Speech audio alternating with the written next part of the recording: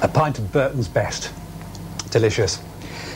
Burton-on-Trent is known throughout the world for its fine ales, but there's more to Burton than the barley, the barrels and the beer.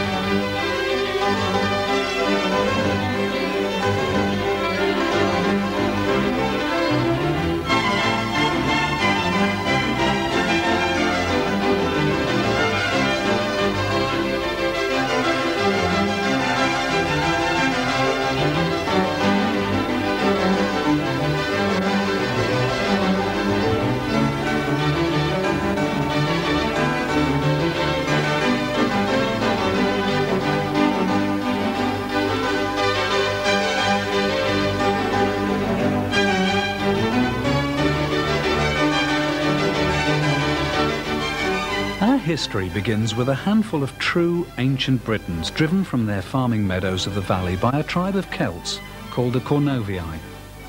When the Romans arrived sometime after 43 AD, it was probably these Celts who helped them build a road leading to a fort at Little Chester near Derby.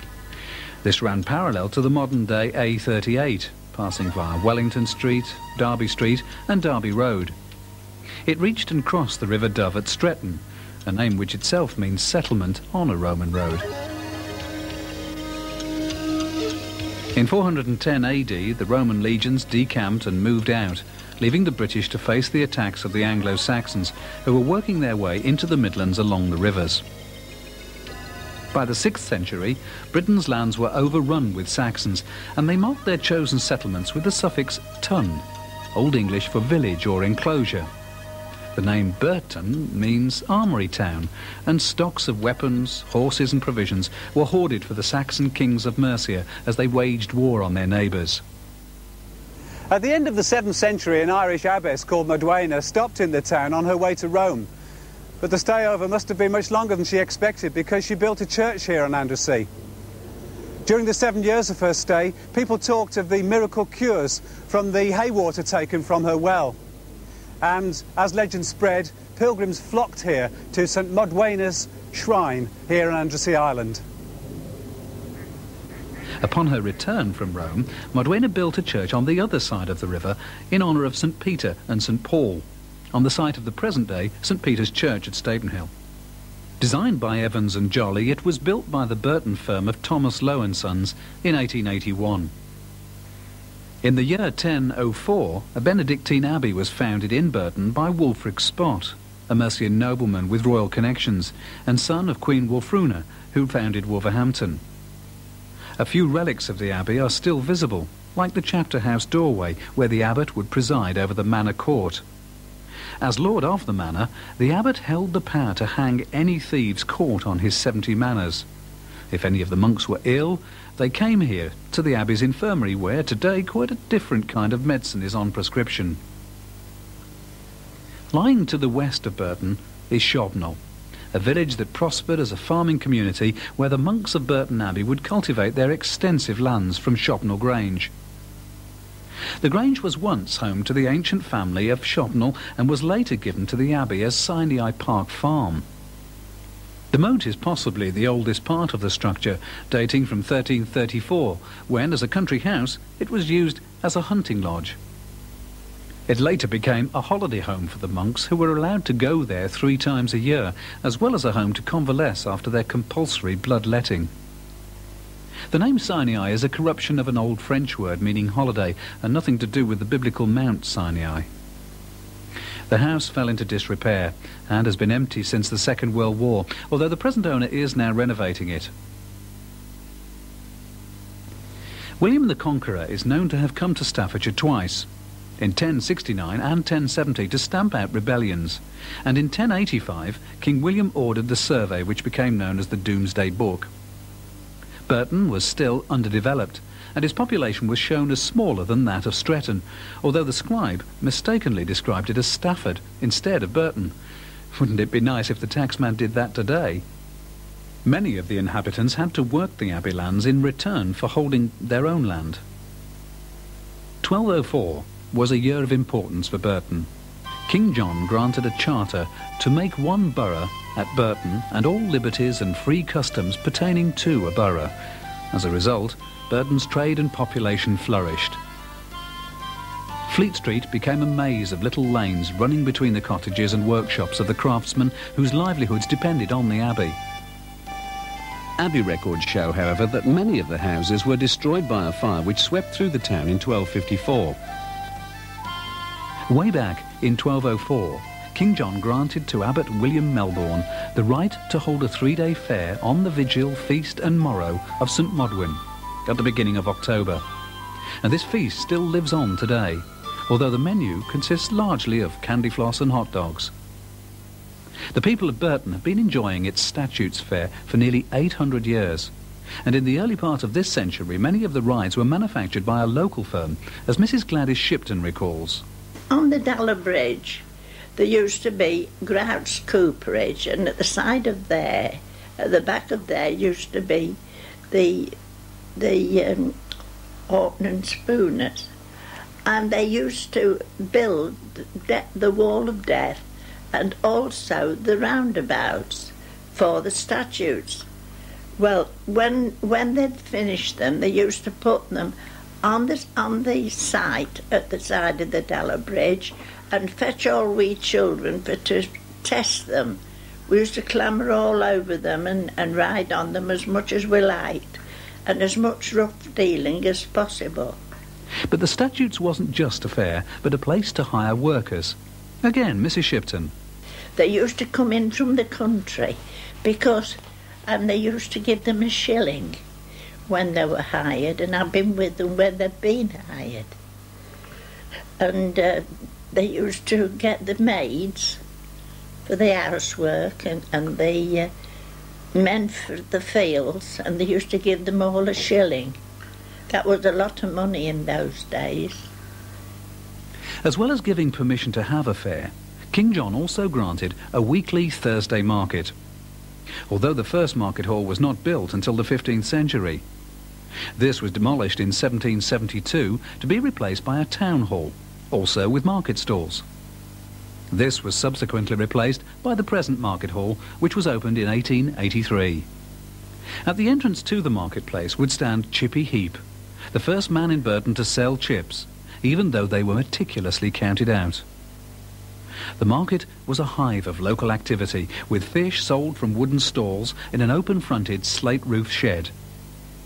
Up to 40 pigs were slaughtered each day in what today is the chic Abbey Arcade. When Henry VIII appointed himself head of the Church of England, he ordered the dissolution of the monasteries. They were sacked, the treasures were stolen, priests were killed and the lands were seized. Monks and nuns were accused of immorality, but on 3 visitations to Burton Abbey at the time of Abbot William Bain, they found no evidence of this. The third prior, William Edis, was finally forced to surrender the abbey in 1539, making it the last abbey in Staffordshire to be dissolved and marking the end of monastic life in Burton. The statue of St Modwen was removed, sent to Thomas Cromwell, never to be seen again. Chief Secretary to the King was Sir William Paget, who became the new Lord of the Manor, and successive generations of the Paget family also, as the Earls of Uxbridge and Marquess of Anglesey, owned much of the property in the town until it was sold in the 20th century.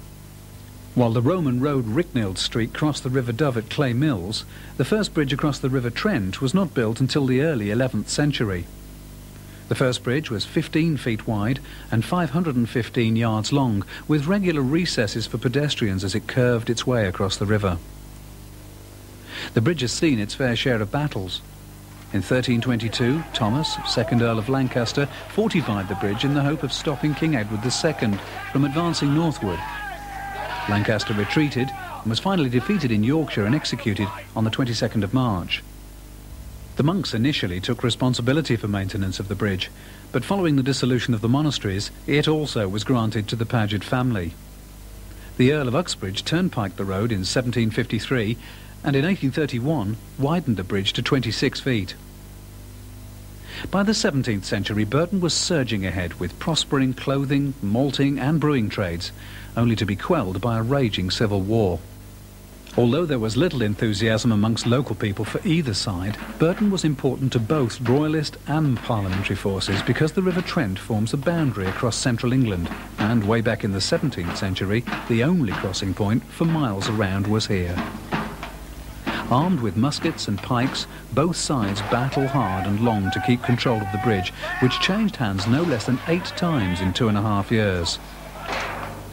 Lord Paget, initially a parliamentarian, switched his allegiance to the king, and in 1643 formed a regiment of foot soldiers, many of the men coming from his estates. The parishioners couldn't even pray in safety. 2 barrels of gunpowder, stored in the old abbey church, exploded, bursting the windows and roof. The damage was, however, nothing in comparison to the devastation, misery and poverty that faced the town over the 50 years or so it took to recover. By the beginning of the 18th century, Burton was a small market town, populated by about 2,500 people, living in timber-framed houses like this, along High Street, Bond End, New Street and Horninglow Street. A new chapter in the town's history was heralded when Lord Paget secured an Act of Parliament to make the River Trent navigable between Burton and Shardlow. The Trent navigation acted as a life force, bringing trade and wealth to the town still in the infancy of its growth. A wharf and warehouses were built at Bond End to handle the boats and cargoes, and contact with the already advanced Birmingham made the mid-1700s a time of opportunity. The next chapter in our Burton story opens with the year 1777, and a milestone which would shape the town's future. The Trent and Mersey Grand Trunk Canal was opened to its full length through Burton. Local entrepreneurs didn't hesitate to take full advantage of the export and import opportunities provided by it. Horninglow Wharf became a hub of small industrial development. Warehouses alongside and over the canal stored cheese, hardware, coal, lead, millstones, timber and salt, all heading downstream in an effort that would end Burton's commercial isolation. Robert Parsley Peel, a mill owner and grandfather of the famous Prime Minister, moved from Lancashire to Burton in 1780 after his workforce rioted at the introduction of the spinning jenny. He immediately set up a mill near the old corn mill in Newton Road, the first of 5 in the town, which at their peak employed 425 people, of whom 100 were children. The family lived here, at Peel House in Lichfield Street.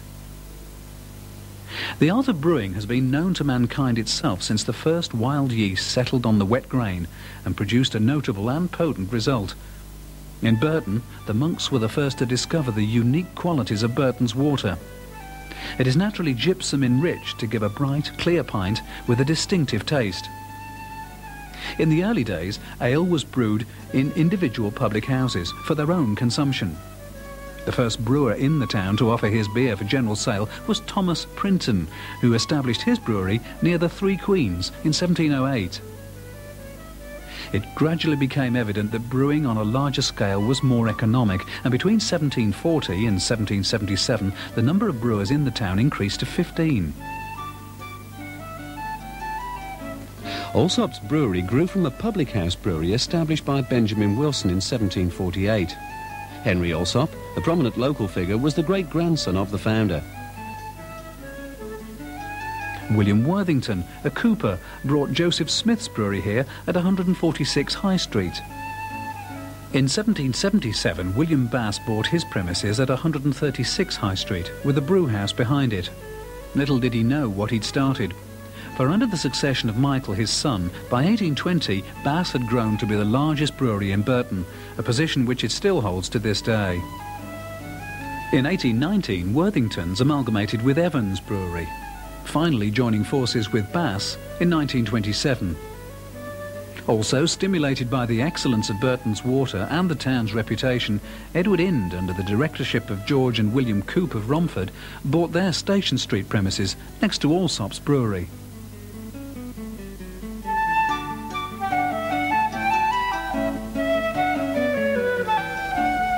Commercial logic dictated that Coop and Allsop should join forces, and in 1934 the knot was tied between them to form Coop Burton Brewery, another prime mover in the brewing industry.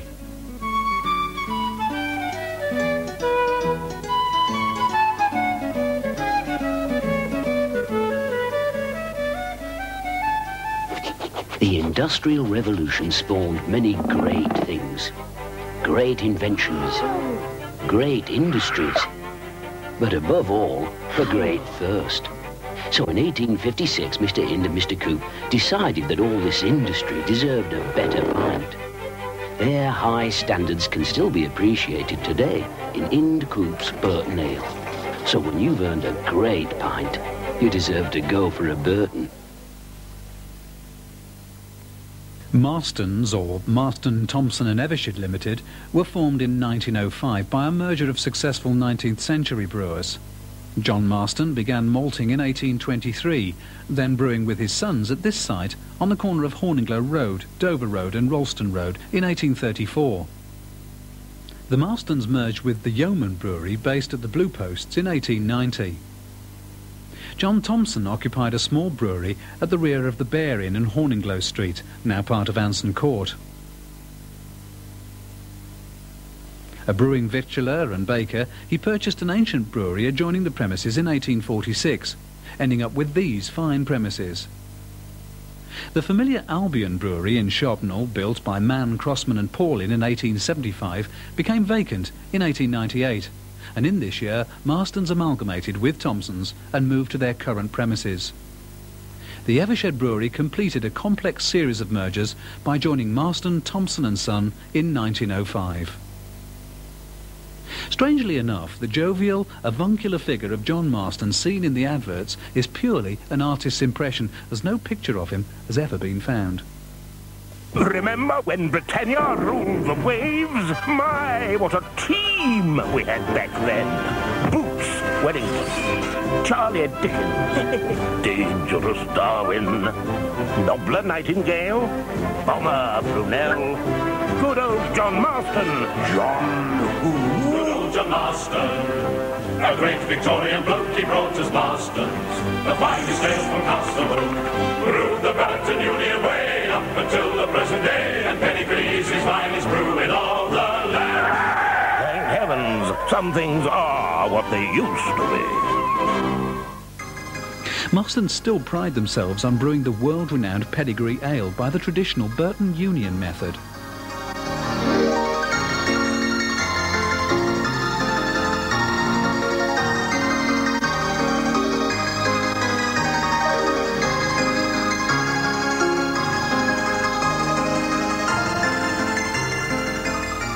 Charrington's built a brewery in Abbey Street, and the Leopard Inn was their brewery pub.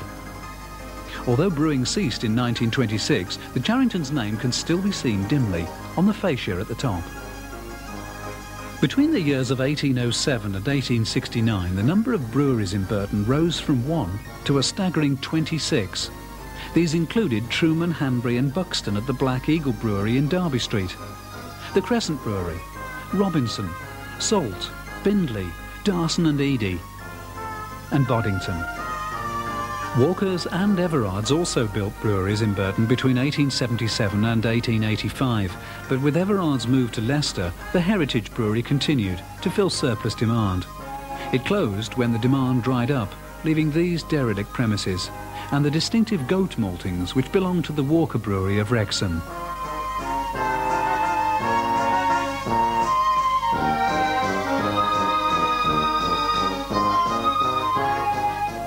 The opening of the Trent and Mersey Canal had given access to new markets in England and overseas, but transport costs, delays and theft made the beers expensive outside a 15-mile radius of the town. The strong, sweet Burton ale was better appreciated abroad than in Britain, and both Peter the Great and Empress Catherine of Russia are said to have been very fond of a jar or two. The blockade caused by the raging French Revolution and the Napoleonic Wars killed the town's export business, and by 1822 the Baltic trade was virtually at an end. Burton's brewers had to look for some new markets. In 1823, Samuel Allsop began developing an India Pale Ale based on a product pioneered by London brewer Mark Hodgson. After his initial experiments, brewed in a teapot, a clear, light product was developed which became very popular in Burton as well as India. Within 15 years, Bass and Allsop had almost monopolised the market. The railway came to Burton in 1839, and the age of steam suddenly yielded a quicker and cheaper means of distribution, which in turn created a new Burton.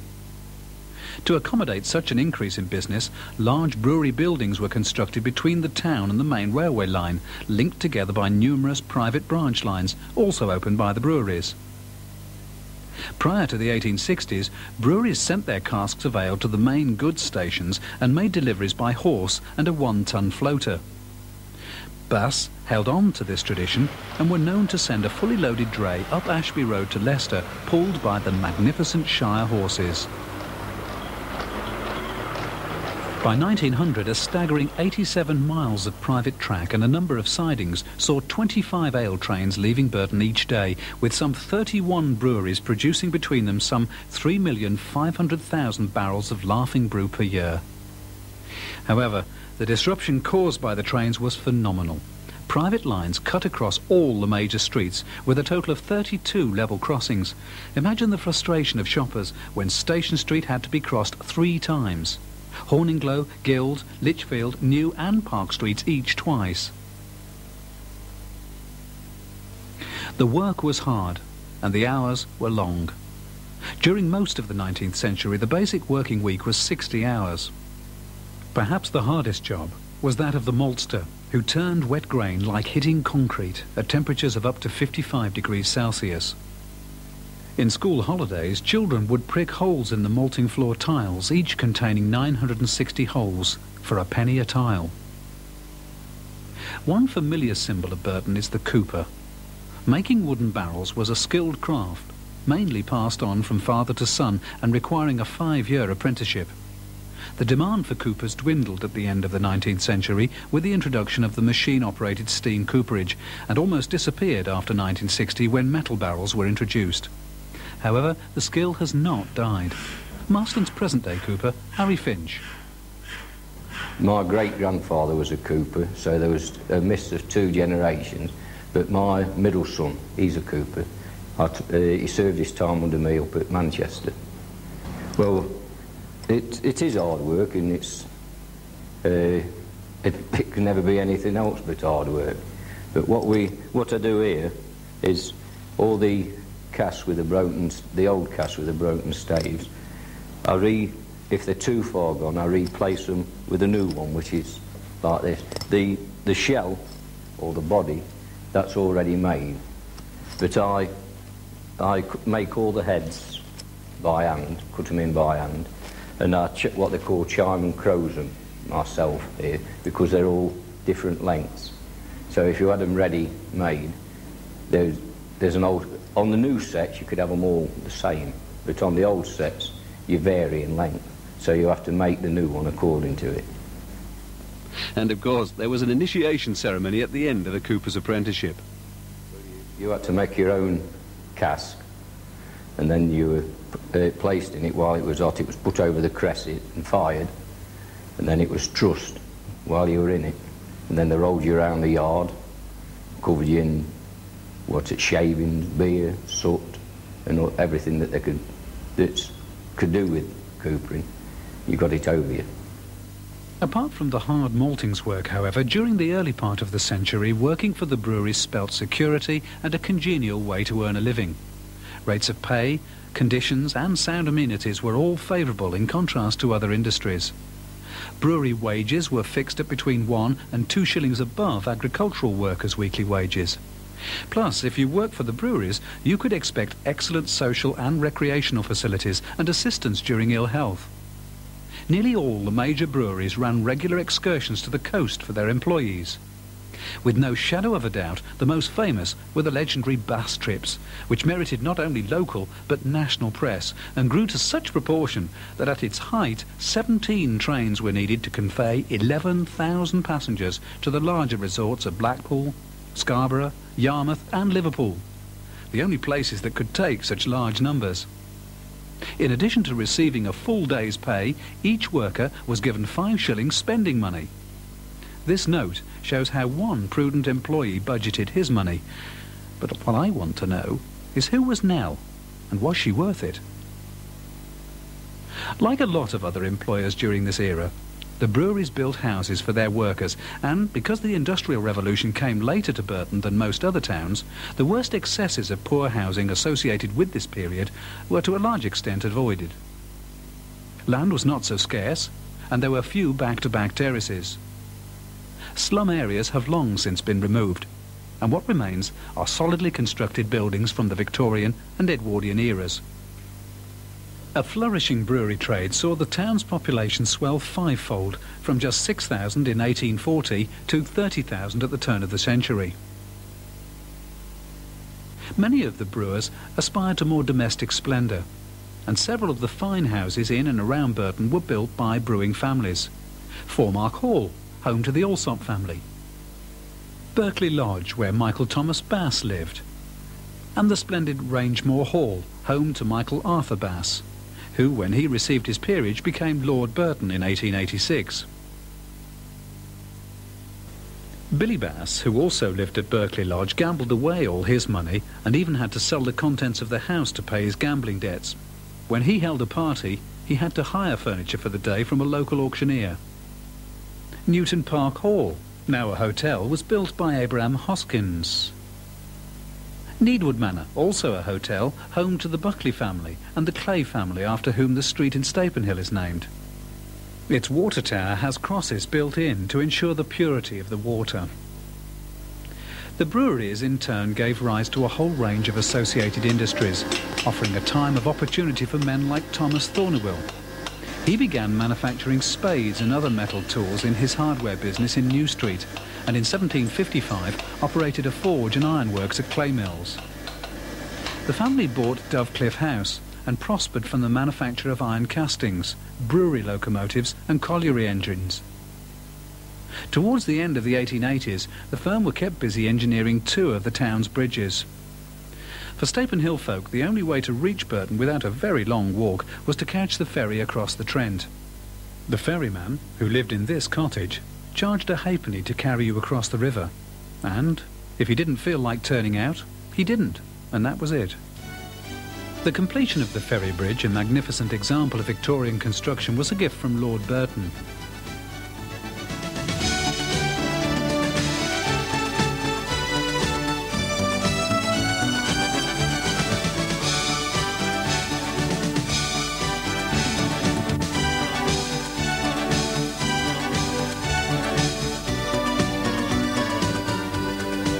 The day it opened saw the closure of the ferry service, and the ferry's last trip carried civic dignitaries across the river, marking the end of an era. The Andrassy Bridge not only provides the town with a link to the washlands, but also to its past, St Modwen's Orchards. The firm of Thornewell and Wareham supplied steam engine locomotives to many of the breweries. The only steam locomotive which has been preserved for posterity is the loco that can still be seen today outside the Bass Museum. It is very apt that this was chosen, as it is the same engine and carriage that carried King Edward VII around Burton when he visited in 1902 as the guest of Lord Burton at Rangemore Hall. Inevitably, steam was gradually replaced by diesel or petrol locomotives, and the breweries turned to the expertise of another local manufacturer to furnish them with the goods. The Ricknield Engine Company had been manufacturing trucks and cars in Shobnall Street since 1902. An optimistic production target of 150 vehicles per week was never achieved. In fact, it's likely they didn't even make this many vehicles in a year. The company changed name to Bagley Brewery Limited, moved to Clarence Street and concentrated their efforts and expertise on producing diesel and petrol locomotives which it exported to all four corners of the world. Every beer bottle has its own distinctive label, and the first firm to specialise in printing these labels was formed by William Butterfield Darley in 1827 at 35 High Street. In 1960 the firm moved to Wellington Street and changed its name to Darley Business Forms. One business which developed its trade from brewing is Marmite, which began manufacture in Cross Street in 1902. Marmite is made using the spent yeast from the fermentation process. The recipe and method are a closely guarded secret, but remain unchanged from the start of the century. In 1930, Bovril Limited took over the Marmite Food Extract Company, and both products are now manufactured at a modern factory in Wellington Road. Both products are exported all over the world, and because Marmite is vegan and kosher approved, every year a Jewish rabbi blesses the factory and makes sure that all kosher standards are met. Spent brewery grain had for a long time been used for animal feed, and Remenko, based in Derby Road, pioneered the scientific production of feedstuffs, now supplying its products all over the world. Prominent Burtonian businessmen dominated local government in the 19th century, and it's appropriate that the town's first mayor was a brewer, William Worthington, who was appointed in 1878. The present town hall was built in 3 parts at different dates. The clock tower and left-hand section, originally built as St Paul's Parish Institute and Liberal Club, were given to the town by Lord Burton in 1894. He added the part to the right of the clock tower, which included the council chamber, in the same year. The third building, designed by local architect Thomas Jenkins, was opened in October of 1939. King Edward Place, as its name denotes, is a pleasant example of Edwardian planning and brewery owners' benefice. This area was laid out following an earlier visit by King Edward VII, who had apparently commented on the meanness of the street in front of the town hall. Naturally, such a blow to the town's reputation couldn't be taken for long, and Lord Burton kindly offered £4,000 towards the cost for improvement to the street, and the result was St Paul's Square and church. Lord Burton hoped that the town would one day become a city, and this would be its cathedral. Although Burton isn't a city yet, Lord Burton would be proud to know that his area constitutes Burton's first conservation area. The Evershed family produced many keen sportsmen and local politicians. Sidney Evershed was Mayor of Burton, before being elected Liberal MP for the constituency of Burton and Uttoxeter. Of the first 8 aldermen elected, 6 were brewers, and their progressive attitude brought municipal enterprises such as gas, electricity and trams to Burton way ahead of many other towns.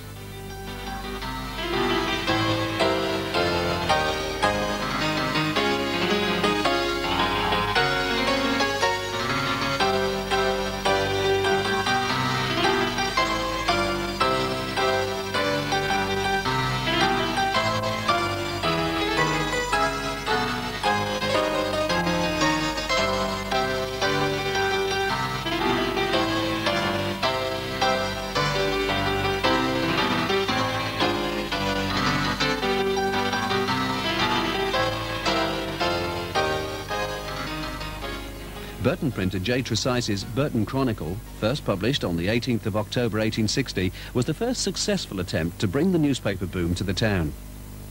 W. Wesley of High Street had been the first to try to introduce a paper to Burton, but his monthly Advertiser of 1842 lasted for only 3 editions. By the turn of the century, Burton had 2 daily newspapers: the Burton Evening Gazette, backing the Liberal Party, and the Burton Mail, first published in 1898, supporting the Conservatives. The Evening Gazette continued until 1931, but the Burton Mail continues to this day.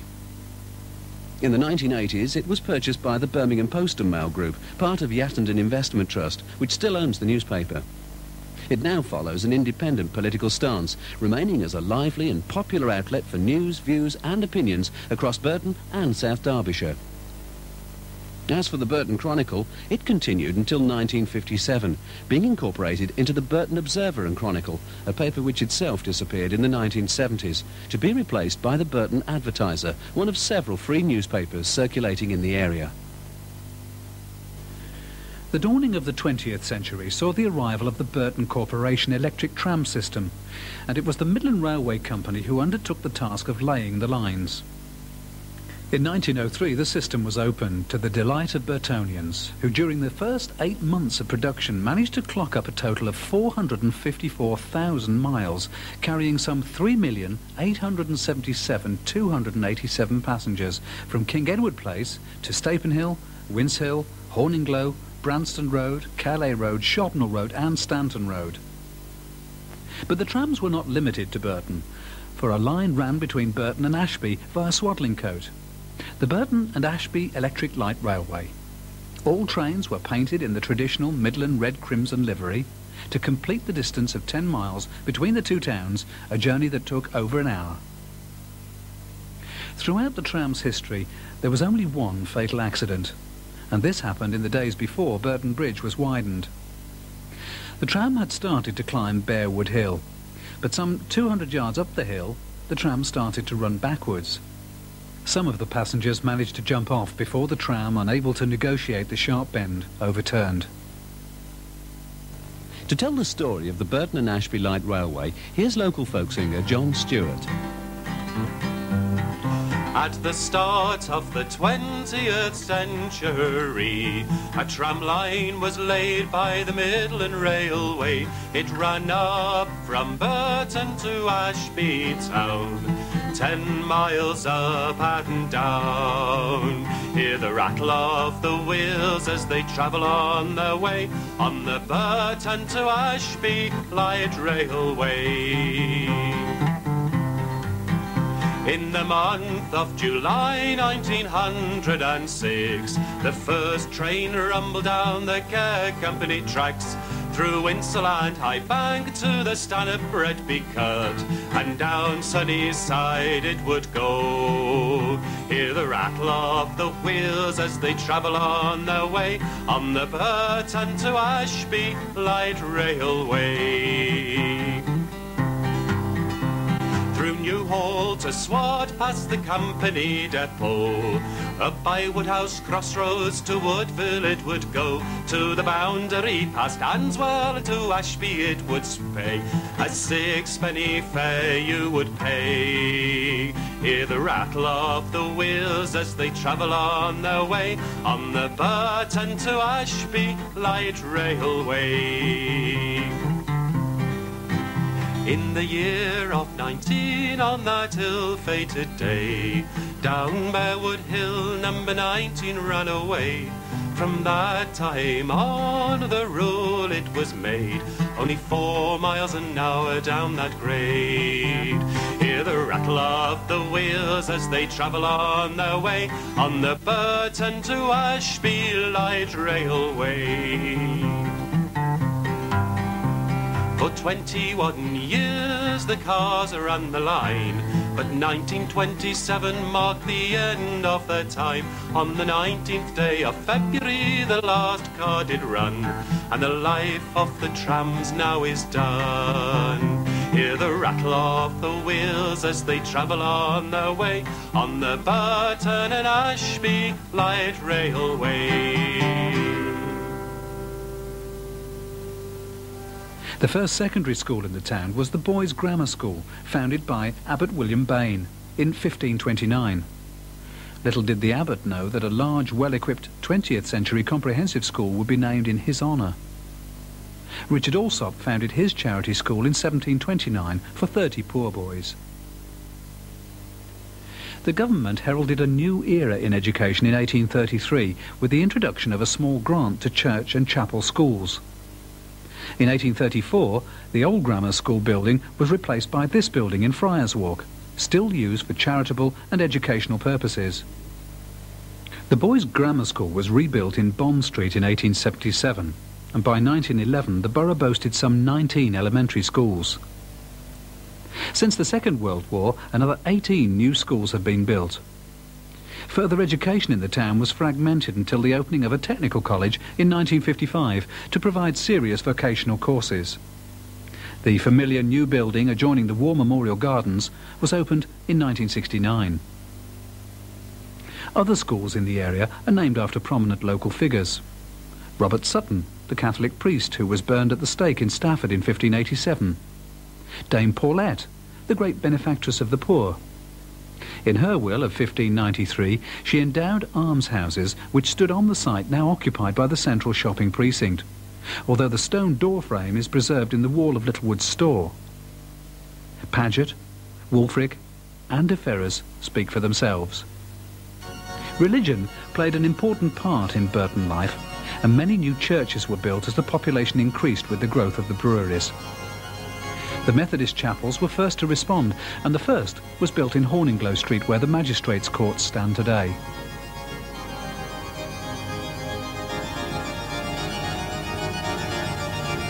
A second was opened in 1871 on the corner of Union Street and Station Street. A large Baptist church was also built in New Street. Christ Church on Moore Street opened its doors in 1844, and this picture shows the children leaving its school on a Sunday. The church spire was badly damaged by the Fold explosion in 1944 and had to be taken down. It's now an Elim Pentecostal church. St John's Church at Horninglow is famous nationwide for its iron bells. The Roman Catholic Church of St Mary and St Modwin in Guild Street, built in 1878 with its former school next door, has one of the most beautifully decorated interiors in the area.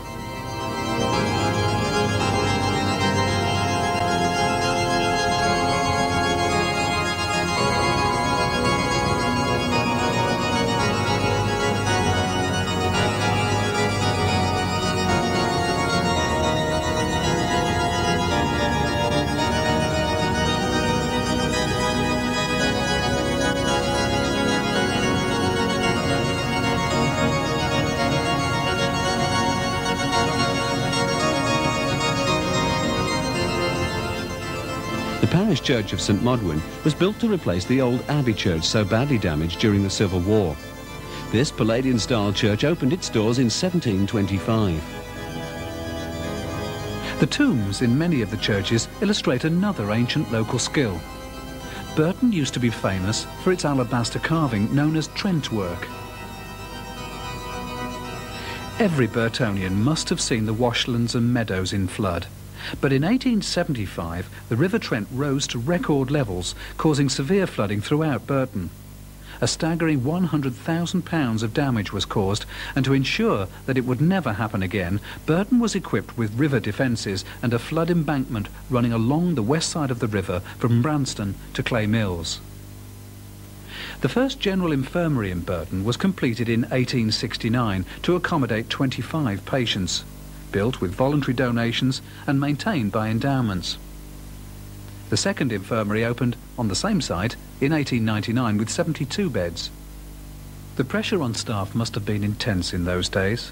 In 1900, a nursing staff of only one matron, 3 nurses and 3 trainees had to cope with 300 inpatients and 600 outpatients each year. The third infirmary, with 232 beds on the same site, was opened in 1942, with brewing families providing much of the funding. A new, modern hospital away from the noise and fumes of the town centre was planned. The first phase of the new district hospital was completed in 1971, and by 1993 all the services had been moved there, leaving Burton General Hospital redundant, to be demolished for redevelopment.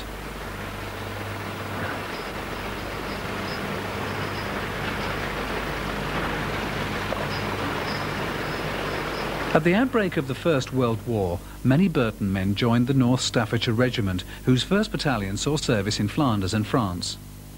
The names of some 1,300 men who lost their lives were soberly inscribed on the oak panels of the town hall. 1 in every 7 local families was bereaved. Burton became a centre for Belgian refugees. The town hall was converted into a hospital, and many larger buildings were used to accommodate troops.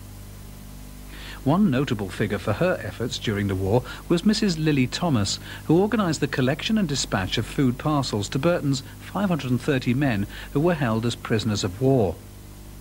Into these parcels, Lily devised a code by which POWs could obtain authentic news of the war. Many women served as nurses, worked on the land or took over the jobs usually done by the men, such as maltsters and draymen. During the war, the government tried to discourage beer consumption, and this propaganda advertisement portrays brewers wasting the country's precious food resources. The duty on beer was raised more than sixfold, and a limit placed on production.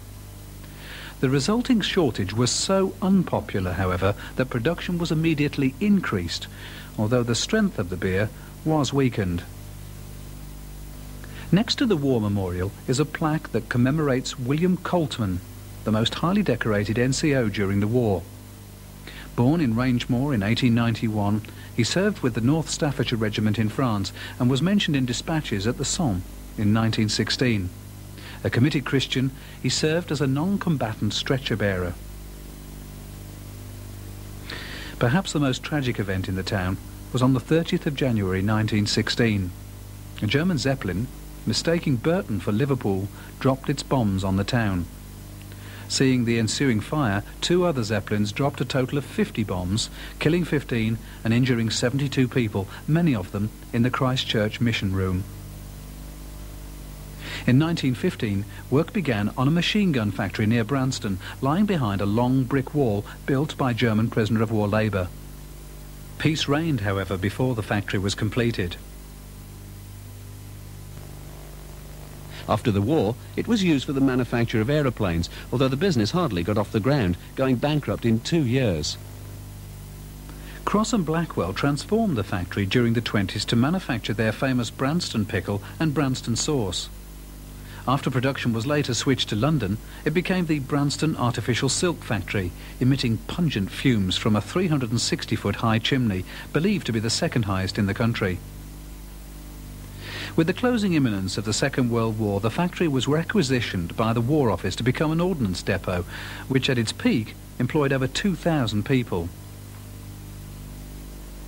During the 1920s, cars were fast becoming a popular means of transport, and the corporation closed down the trams and switched to buses.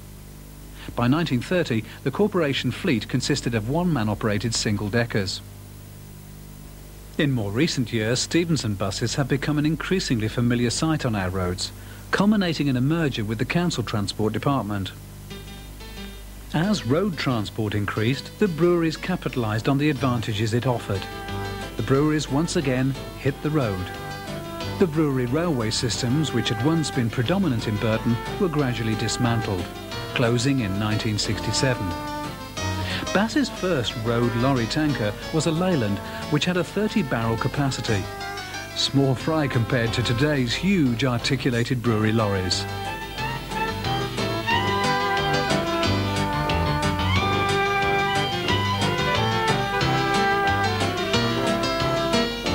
The breweries were also quick to spot the advertising potential of their vehicles. Many will remember the promotional vehicles such as cars shaped like beer bottles. The morning of the 3rd of September 1939 dawned bright and clear, but the fine weather could do nothing to dispel the cloud that hung over Britain. At 11:15 a.m, Prime Minister Neville Chamberlain broadcast to the nation.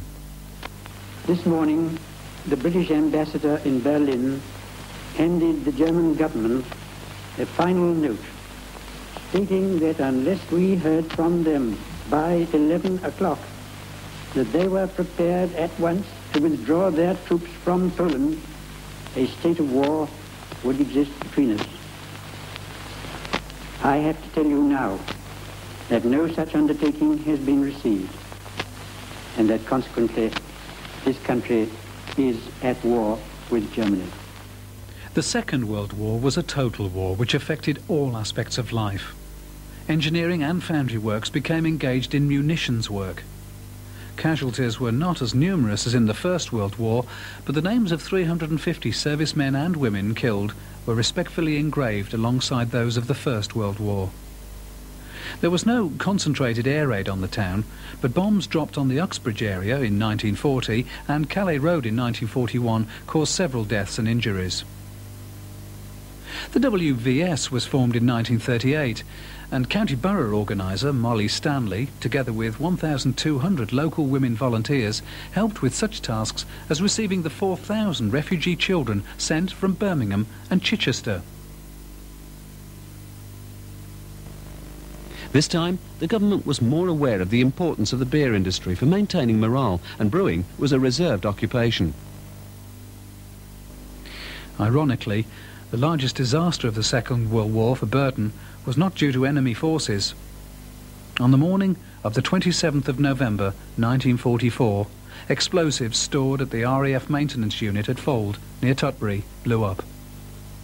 The explosion made a crater 800 feet wide and 120 feet deep, and is said to have been the single most powerful explosion of the war, with the exception of the atom bombs dropped on Hiroshima and Nagasaki. Over 1 million tons of earth were blasted 11 miles into the sky, raining down dust that buried cattle in the surrounding fields. 81 people died as a result of the blast, which was felt for miles around.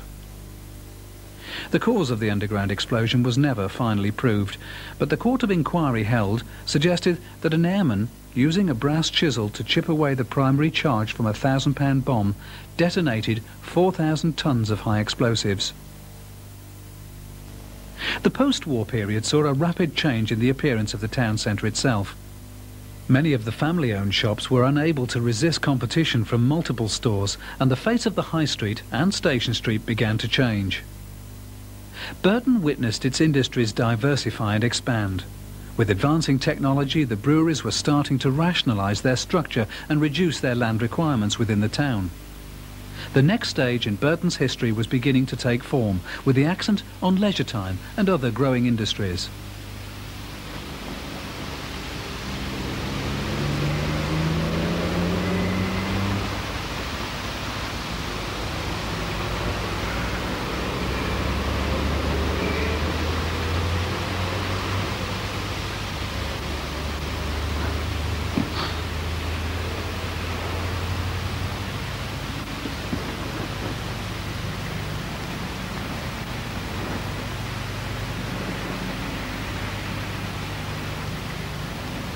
Burton's first purpose-built shopping centre was the Bargate Centre, now the Riverside Centre, with its familiar rotunda.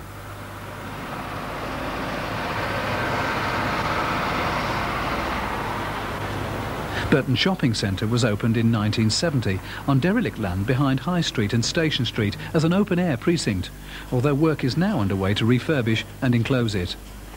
Burton's first enclosed shopping centre, Worthington Walk, opened in 1988, linking the north end of the High Street with the central shopping area.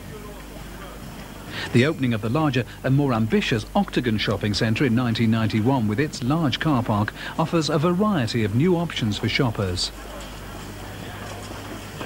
The number of people shopping in Burton has risen from 60,000 to 150,000 over the last 35 years, and new developments are continuously underway. The increasing volume of traffic in the 20th century brought the need for improvements to the town's roads. The old curving Burton Bridge had to be replaced with a newer, straight bridge in 1860, but even this was becoming inadequate. An ambitious widening scheme was carried out between 1924 and 1926, during which some of the arches of the original bridge were uncovered. The curve of the road passing to Bearwood Hill was reduced to prevent a repetition of that earlier tram accident. The splashboards on the bridge were removed in the Second World War when metal was required for munitions. North-south through traffic was removed from the town with the opening of the A38 bypass in 1967. By the 1980s, the Burton Bridge was heavily congested, and it was decided to build Burton's second river crossing. St Peter's Bridge was opened on Sunday the 30th of June 1985, and a carnival was held to mark its opening and to raise funds for local charities. The Iron Coop Brass Band were on hand to entertain.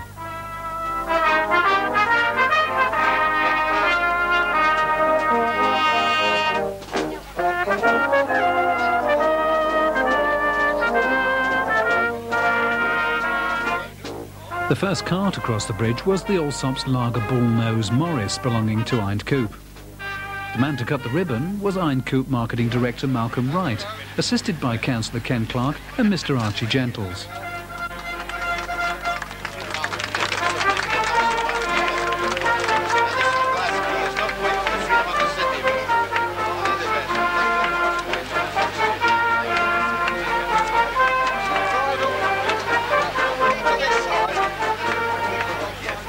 An estimated 15,000 people crossed the bridge on that day, but the wear and tear was on shoe leather rather than tyre rubber.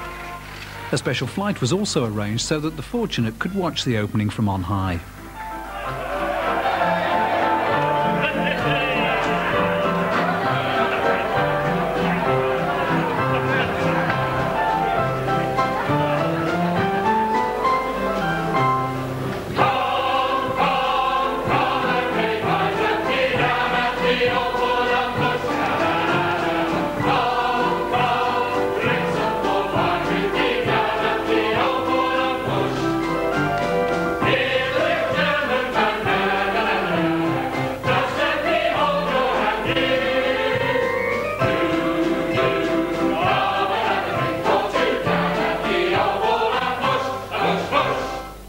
The town has had its fair share of variety artists and professional touring companies hosted at venues like the Opera House, now the Odeon Cinema, with its heavily decorated proscenium arch and panels filled with painted scenes where Fred Kelly and Charlie Chaplin sang. Operas, shows and plays were performed by local amateur groups, notably Burton Operatic Society. When moving pictures arrived, the Curzon Street roller skating rink was converted into a picture-drome. Soon after this, the all-purpose electric theatre was built at 165 High Street, and the continuing boom saw another picture house open at Derby Turn. Shaftesbury House was originally used to accommodate the Young Women's Christian Association until being used for theatrical events. After such devout beginnings, it's perhaps ironic that the building now houses a nightclub. What was the picture-drome showing? We can't show you a feature-length film, but let's take a look at some of the local companies advertising in 1932.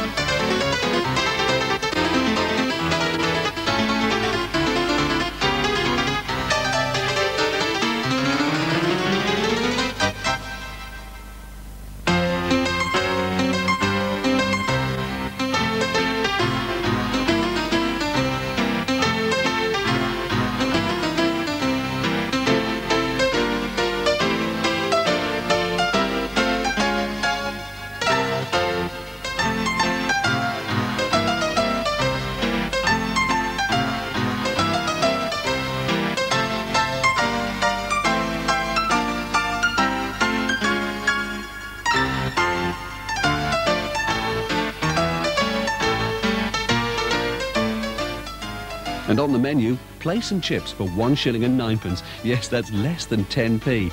I'll bet you wish you could still buy it for that.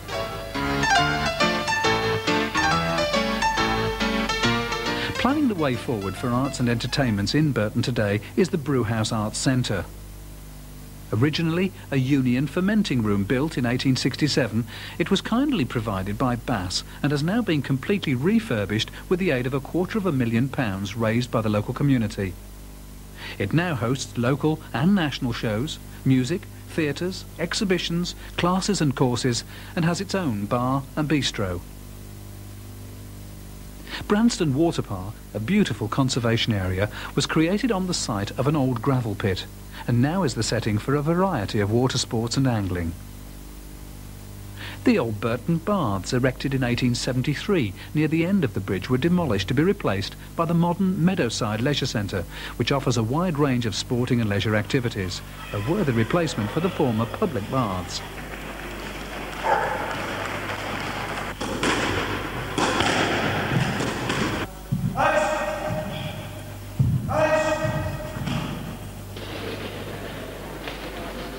Brewery firms in the town have not only provided benefits by way of their donations to buildings, but also by the sponsorship of many sports clubs and associations. The father of Midland cricket, Abraham Bass, founded Burton Cricket Club around 1820. By the end of the century, the league was taken over by Burton Breweries Cricket. Basses, Salts, Worthingtons, Marstons and Allsops all competed for the Breweries Cup, an annual tournament, and played on Marston's ground. Burton Football Association claims to be the oldest in the county, with teams regularly recruited from churches, industries and public houses. In fact, at one time, the town boasted 2 league sides, the Swifts and the Wanderers. Both world wars saw the decline of Burton football until 1950 and the establishment of Burton Albion. However, it's probably the 80s that have seen Albion achieve their greatest triumphs. In the 82-83 season, Albion won the League Challenge Cup, defeating Macclesfield Town 2-1 at Manchester's Main Road. The following season, Albion progressed to the 3rd round of the FA Trophy, when they came face-to-face with First Division Leicester City.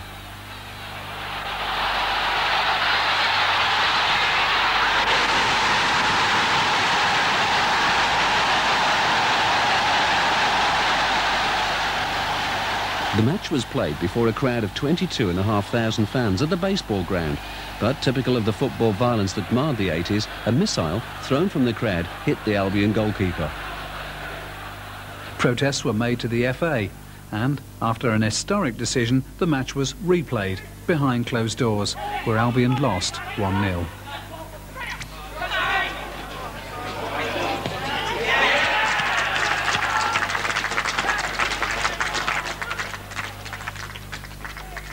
But undoubtedly Albion's greatest success story is their trail to Wembley when they reached the final of the FA Trophy.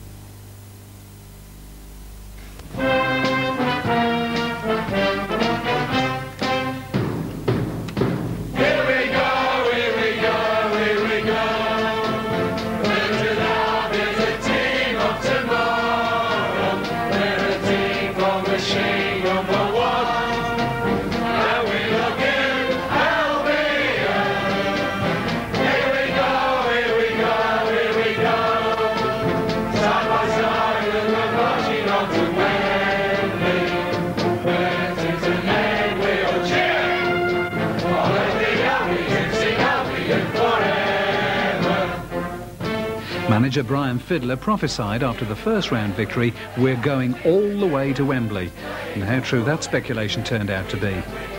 Albion arrived at Wembley on May the 9th, 1987, leaving behind the defeated teams of Weymouth, Whitley Bay, Maidstone United and Dartford to confront Kidderminster Harriers. So we're coming towards the end of the first half, and it's a free kick to Burton Albion. It's crossed and Jim Arnold's coming for it. Oh, and only pats it, and there's a golden opportunity for Bob Gordon, and really he did extremely well to take the ball on the volley as he did like that after one bounce, but unfortunately couldn't maintain the direction and get it on goal. Nigel Sims to take the throw.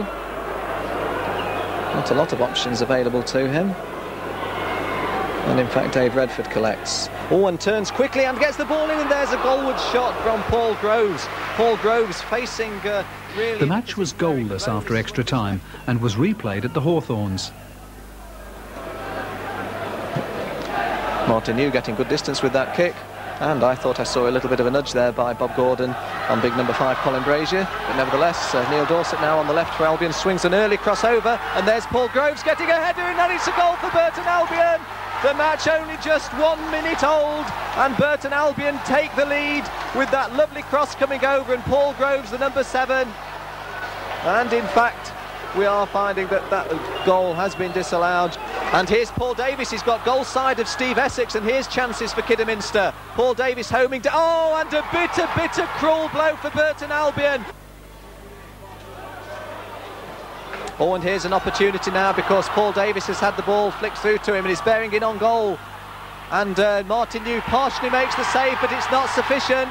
It's not sufficient, and Paul Davis says that's probably enough to win the FA Trophy, and he may well be right.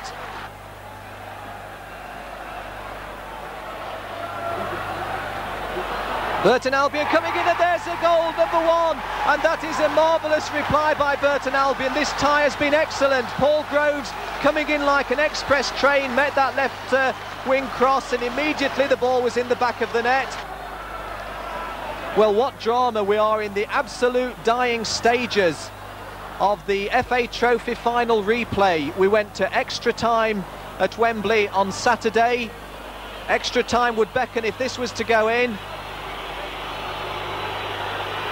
And a marvellous save by Jim Arnold. And Jim Arnold has saved the penalty and perhaps won the trophy for Kidderminster. Kidderminster Harriers finally won 2-1, but this was not to dampen the spirits of Burton Albion supporters. Their team had made it to Wembley.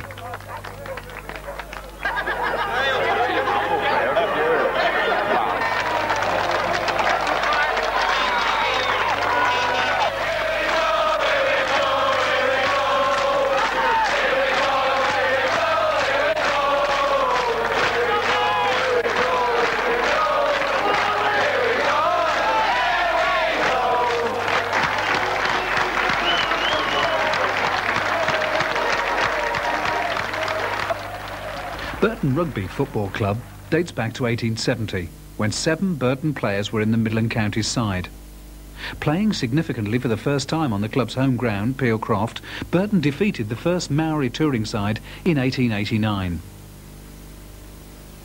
The poplar trees planted at the ground are a memorial to ex-president of the club, Fred Sandster. By 1970, the club had provided 1 international player, over 40 county caps, and won the Staffordshire Cup. In the 92-3 season, the club was promoted to the Midland Courage League First Division. The River Trent has not only provided Burton with a means to develop its industrial wealth, but has also played a prominent part in the town's sport and pleasure. 3 rowing clubs, all catering for different social groups, joined under the patronage of M.T. Bass to found the Burton Regatta, originally held on a Wednesday afternoon when the shops closed and a holiday-like atmosphere prevailed around the town. The regatta, now held on a Saturday and Sunday, maintains the atmosphere of a fun fair, combined with the opportunity for serious competition rowing for members of the Burton Leander Rowing Club and many others. But enough about Burton itself. Let's look at some of the areas which surround it. One of the oldest manors bequeathed to Burton Abbey by Wulfric Spot was Winishell, or Winsill as it's now known. In days gone by, Winsill centred around a few farms, filling some of the best corn-growing lands, hence the name Wheatley Lane. Between Ashby Road and Scalpcliffe Road was Hanging Hill, where the local gallows would stand. Winsill has always been part of Burton, yet has managed throughout the years to retain its own identity, largely due to its separation from the town by the river. Yet Winsill also has links with Newton Solney, for at the turn of the century the so-called rural half joined Newton and the town side joined Staffordshire. Winsill's growth centred around Bearwood Hill, where the large townhouses were constructed for the families of the well-to-do. New building developments took place after the Second World War, which stand in striking comparison to the hills and their well-known landmarks that bestride Winsill. Blaydon Castle, built as a folly by a local solicitor in 1790. Next to this is Bladen House, home to the Gretton family, and now an educational establishment. Much renovation has been carried out by the council in recent years, as this comedian pointed out. One familiar landmark that any traveller will recognise as he heads into Burton is the water tower, built between the ancient boundary of Windshill and Stapenhill on Waterloo Clump. It is this mock Norman-style keep that maintains the water level pressure for the residents of Windshill. Keep following the skyline, and your eyes meet the Gothic-style church of St Mark, which was built in the last century by one of the town's important dignitaries, John Gretton. Stapenhill is in many ways similar to Windshill because of its location across the river, where most of the suburb's growth has been fixed around St Peter's Street and Main Street. Again, Stapenhill really came into its own after the Second World War with extensive building programmes. Although the name Stapenhill is Anglo-Saxon in origin, its foundations date back to prehistoric days. Recent excavations revealed a total of 36 bodies on the site of a pagan burial ground, along with everyday items such as knives and ornaments. The relics found in one of these graves are carefully laid out in the Bass Museum. Stapenhill recreational gardens provide a pleasant backdrop and a quiet retreat from the town's bustling activity. The gardens were laid out in 1884 and ever since have given locals hours to enjoy the simpler things in life, or on occasions more athletic pursuits. Another of the familiar landmarks are the distinctive cooling towers of Drakelow Power Station, which is capable of producing enough electricity to meet the needs of the population of Staffordshire. The first stage in the development, the A station, was completed in 1955. Followed by the B station in 1960 and C station in 1966. A station continued operation until 1984 when it was closed, followed more recently by B station, leaving only C station in current operation. Drakelow's history spans more than 1,000 years. It was home to 28 generations of the de Gresley family who came here at the time of the Norman Conquest and included the famous railway engineer Sir Nigel Gresley, after whom this Pacific locomotive was named. Beautiful parkland once surrounded Drakelow Hall, a glorious Elizabethan mansion. The house and its contents were auctioned during the 1930s, and after an unsuccessful attempt to establish a country club and raceway, the estate was demolished. Now only the entrance gates survive, as a reminder of the former magnificence which once stood there. Over 1,000 years ago, Tutbury existed as a small cluster of houses surrounding a fortified hilltop. Tutbury's size and importance increased after the Norman conquest. The Normans quickly realised the importance of its name, Totersburg, meaning a fortified place, and seized the castle. In 1071, William I gave the castle to Henry de Ferrers, who below it founded a priory and the church we see today, although the priory has now disappeared. The church has stood almost unchanged since 1089. Visited by King John and Henry III, the castle passed to Henry's son Edmund, later to become the Duke of Lancaster, in due course passing to John de Gaunt. Richard II seized the castle in 1399, the year of his death, but the castle had already become crown property and the title Duke of Lancaster attributed to each successive reigning monarch. Henry IV and Henry VI also came to Tutbury, but probably its most famous visiting monarch was Mary, Queen of Scots, who was held at the mercy of Queen Elizabeth I 3 times.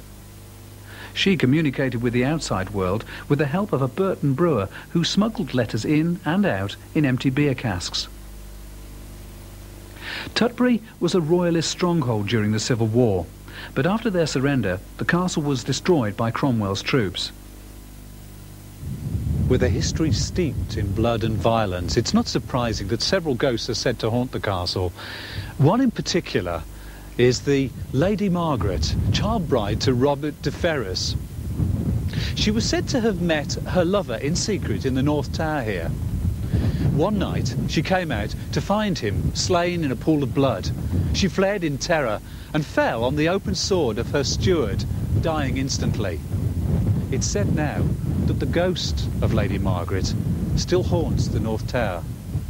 Not that I believe in those sort of things, but maybe. Tutbury began to prosper again during the 19th century with the foundation of a glassworks, supplemented by a plaster mill at the other end of the village, and now a nature trail and a corn mill, the oldest in the area, mentioned in the Domesday Survey, and which continued in production until 1907. Recession hit Tutbury when the plaster mill moved to Roaster and Webb Corbett Crystal closed in the 1980s.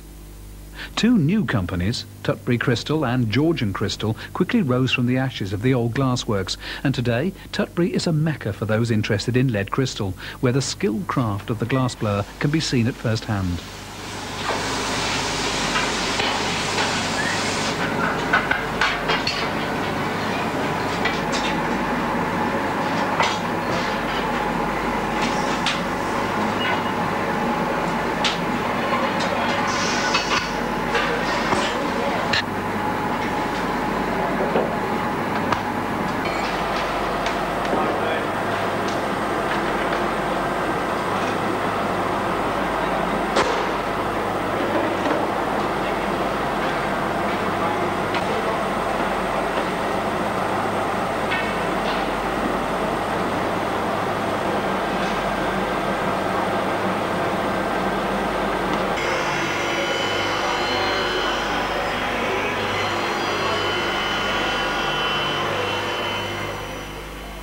Four generations of the Chapman family have lived and worked at the corn mill since 1913, handcrafting sheepskin and leather goods. As your nose will tell you, Burton is without a shadow of a doubt still predominantly a brewing town. Although the town's production has risen to 5 million barrels a year, modern production methods have heralded a reduction in the workforce, as one man can now produce as many barrels as 30 men could in the last century. Family proprietors gave way to corporate ownership. Through a series of mergers and takeovers, Eindhoven and Allsops became Allied breweries, then part of Allied Lions. Today the Eindhoven Burton Brewery is a major part of a joint brewing company, Carlsberg-Tetley. Bass joined with Mitchells and Butlers and then Charringtons to form the largest brewing group in the UK. With the opening of the new Bass Brewery, the only part of the old brewery still standing is the water tower, which stands 120 feet tall and carries an incredible 60,000 gallons of water drawn from the wells in the Trent washlands and meadows. Marston's expanded by mergers with other breweries, but has retained local management control. Chairman Mr. Michael Hurdle is the great-grandson of its original chairman, Frederick Hurdle. Unlike many other towns and cities, Burton has adapted well to industrial change, and as old industries have declined, many new ones have risen to take their place. Burton has a large number of long-established manufacturing industries, forming a solid foundation to the town's commercial future.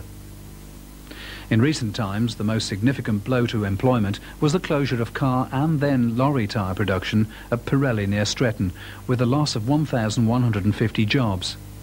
Pirelli opened its first factory in the UK in 1929 on this 40-acre site donated by Burton Council. In contrast to the demise of Pirelli, the rise of the Technic Group plc is one of Burton's greatest success stories in recent years. Founded in November of 1987 by Mr. Phil Blood and Mr. Tony Farmer, Tyre Technic started with 8 staff working round the clock, producing 2,000 performance retread tyres for cars and light transport vehicles each week. A second factory, producing Eurospeed tyres, was soon added to their Lichfield Road site. Environmental Tyre Control, which collects tyres for recycling, was opened on their new Wellington Road site, and a third car tyre factory began production there in 1994, following their takeover of Sterling Tyres.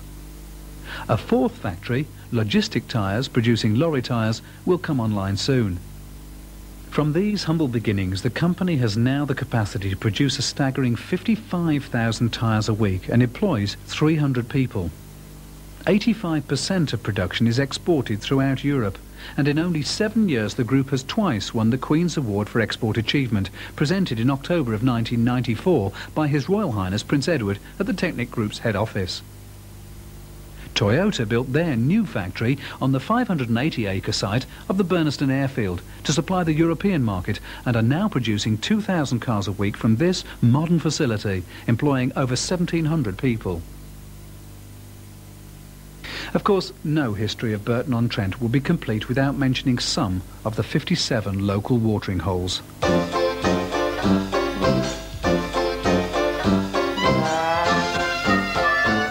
Last Orders has been called in numerous pubs and taverns over the decades, but there are a few whose ale and ambience has seen them stand the test of time.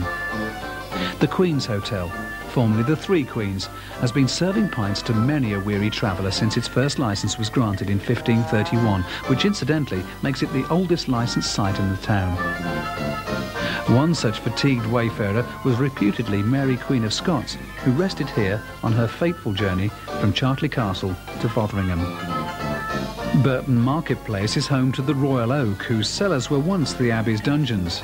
As tradition goes, the Oak was built originally as a prison, but at its time folk around Burton were so well behaved there weren't any prisoners. High Street has had its fair share of alehouses, the longest standing being the Blue Post, which has been here since the 17th century. One curious feature of the Leopard Inn is the curved bays of different sizes. These date back to the time when the inn was part of the racking room of Charrington's brewery and was thus equipped to deal with the varying sizes of casks. Finally, and by no means the least on our pub crawl around town, is the Swan Inn on the Trent Bridge, which has been at the centre of local debate for perhaps as many years as it stood here. Why? Well, some contest that its name derives from the swans that can be seen on the river, whereas others are prone to believe that it all stems from the first letter of the places that can be seen from here: Stapenhill, Winsehill, Ashby, Newton. History has turned full circle with the establishment of Burton's most recent and smallest brewery, the Burton Bridge Brewery, which has its own showcase pub where you can still enjoy your pint in the atmosphere of times past. Opened in 1982, the brewery produces 50 barrels a week, supplying taverns throughout the country and winning numerous awards, such as the 1983 CAMRA Best Bitter Award. Burton-on-Trent has for centuries been the brewing capital of the world, and nowhere is this better preserved than at its famous Bass Museum. Open to visitors 362 days of the year, the Bass Museum guides you through centuries of Burton history. The Museum of Brewing charts the progress from its earliest foundation to modern times. Several historic vehicles are housed here. And of course, those wonderful Shire horses are stabled here. 1,000 years after those devout monks began brewing ale in Burton, the town continues to prosper from its brewing. A wide range of associated trades plus new industries attracted by a skilled workforce, a forward-looking approach, and everything else this town has to offer.